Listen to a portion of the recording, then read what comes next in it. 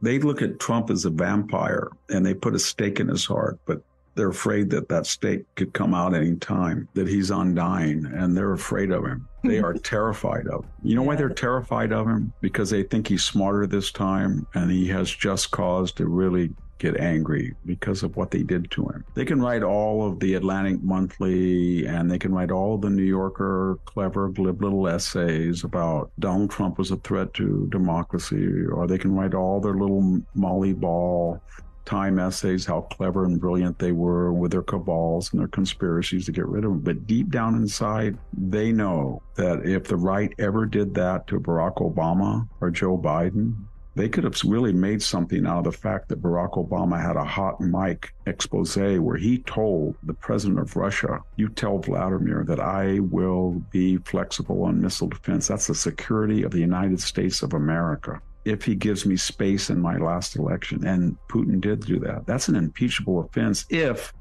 a phone call to Ukraine is. So they understand that the right could have done that to them. And they understand now the right probably will do that to them for their own survival. And they are scared. They're saying if a MAGA candidate wins and they win the House and the Senate, we're cooked, because they're going to get special prosecutors and they're going to go after the Biden family like they've never gone after anybody. And they're going to find stuff because we know Joe is crooked. And then they're going to go after Merrick Garland and they're going to go after Mayorkas, and they're not going to stop. And that's why they're scared. And they're going to do everybody thinks that the danger passed. They got what they wanted. No. You're never going to see anything like what they're going to do in 2024. All of this could have been reconciled. All they had to do was say Donald Trump should not be president, if that's what they believe. And we're not going to do any lawfare. We're not going to try to change the voting laws. We're not going to pack the court. We're not going to let in 2 states. We're not going to try to abolish the Senate filibuster. We're not going to try to change the voting ID laws. We're just going to play under the rules that we have.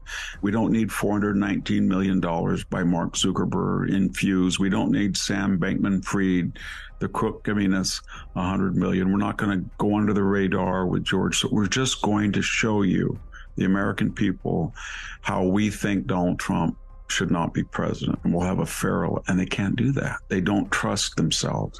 They think, you know what? Anybody in his right mind would close that border right now. Close the border. Anybody in his right mind would recall all of those DAs that have destroyed these major cities. Anybody in his right mind would not beg the Saudis or the Venezuelans or the Russians or the Iranians to pump oil on the eve of a midterm or drain their strategic petroleum when you have so much natural gas and oil. Nobody in their right mind would do that. And nobody in their right mind would ever just pull out of Afghanistan without warning, just so Joe Biden can say that on the 20th anniversary of 9/11 or the original October invasion of Afghanistan, I'm the president that got us out. Nobody would do that. And nobody would print $6 trillion when there's a pent-up demand post-COVID lockdown and there's a supply chain disruption, and throw that money without any audit or examination of who got it and why and how it was spent, but to inflate the economy and ruin it. Nobody would do that. And so they know that. And they know that they can't take that record to the American people. They have a deductive mind because they're ideologue. So they start with the premise that we're for social justice and for equity of result. And so we're morally superior and smarter than anybody else. And therefore we are entitled to do things that other people don't do. And so if under the cover of COVID and frightening people about COVID, we can change all the voting laws so that 30% instead of voting absentee and early voting shall become 70% in most states with very little audit of the level necessary to authenticate most ballots. They just do all this stuff because they start with the deductive principle. We are better. This is the vision, and therefore the following must happen. And if things don't fit the narrative, then they go after the person, they censor it. That's how they work. And if you keep that in mind, then everybody makes sense. And what I'm saying is they go on from one lie to the next. So everybody now knows that Donald Trump, we just discussed it, was impeached for things that Joe Biden got away with. Okay. Everybody knows the laptop was authentic.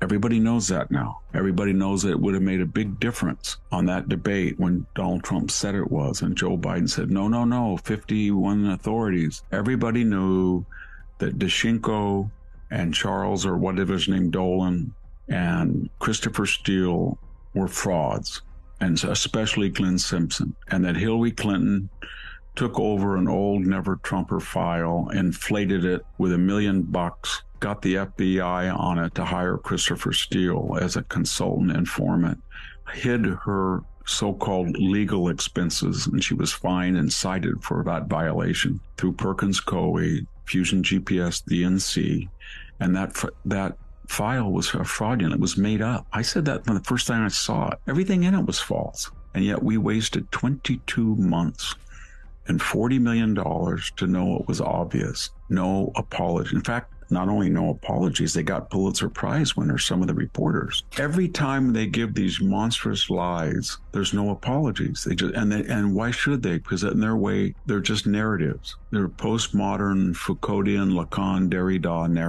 narratives. They were useful. So that's what they look back. Well, they were useful at the time, because when we went through the Mueller investigation, when we went through the laptop, we crippled Donald Trump, and therefore we were able to stop him. We had Anonymous. He was burrowed deep into the Homeland Security. He was a minor official, but we said he was one of the major operatives in the Trump administration. We lied. And then we printed his op-ed because it did what it was supposed to do. It weakened this right-wing agenda, so they think. And we got Admiral McRaven, and he came in and wrote an op-ed and said Trump should leave, the sooner the better. And then we got all of the 4 stars, McCaffrey, McChrystal, all of them, to say that Trump was Hitler, that he was Mussolini, that he was a liar, that he was danger. We got Mark Milley to call the Chinese. We did all of this. And yes, we do not want this to be done to us. If right now a retired 4-star general says that Joe Biden is senile, or he's dangerous, or the Afghanistan is a disaster, and he should be removed sooner or later, or his weaponization of the DOJ or the FBI is Mussolini-like, or his hounding of individual people at school boards, or the way he conducted the Mar-a-Lago raid is remnant of it's Nazi-like. And I'm just quoting from what they've said. You know what's going to happen to those people? You're going to get Merrick Garland to call up the Pentagon, and they're all going to be slapped with a Code 88 Uniform Code of Military Justice, and they're going to be court-martialed for disparaging the commander-in-chief. Trust me, they would in 2 seconds, and that's not going to happen. First, they're not going to say anything because they're not equally going to apply their standards of correct behavior on the part of and second all, they're going to say something with Donald Trump because they know that the media and the Pentagon are not going to do anything to them. Now, oh man, they would destroy them if they ever criticize the commander-in-chief. They would go after him like you wouldn't believe, and they know that. And so what we're talking about, I guess, to sum up and end this, they understand deterrence. They are saying to the American people, we are SOBs. We're capable of everything and anything. Now, which side do you want to be on? Because if you're on our side, you can do what Hunter Biden is. There's no consequences. If you want to say that the voting machines are crooked, like Jill Stein, go ahead. She did in 2016. If you want to be Barbara Boxer and 32 Democrats and say, you know what, we're not going to certify the Ohio count and hold up the whole election. We're going to try to do that. Don't worry. They did it in 2004.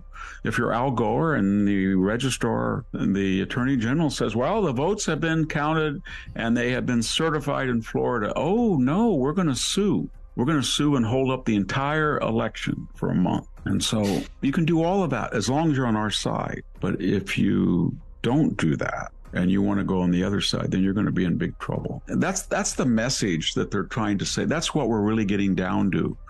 Join the winning side. It's sort of like in the Soviet Union. If you're part of the nomenclatura and you join the party, you're exempt. If you're not, well, you're on your own. People say to me, well, you're an academic and you spent your whole life. How did you deal with those 94% of all academics are left-wing? And I'm just using that percentage because that's a percentage of those who give money to political campaigns. 94% go to left-wing or Democratic causes. And they said, why are they so left-wing? Is it they have tenure? They're exempt from the worrying about losing their job. They have guaranteed step increases. They have a 9-month work year.